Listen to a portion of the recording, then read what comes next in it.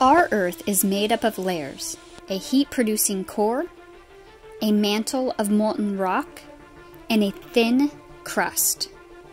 The crust is like a jigsaw puzzle of interlocking pieces. You can see evidence of this on the Earth's surface.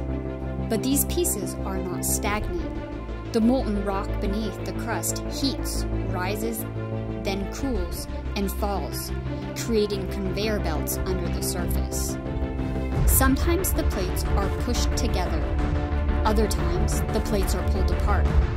In both cases, molten rock can make its way from the mantle, exploding through the crust as hot lava.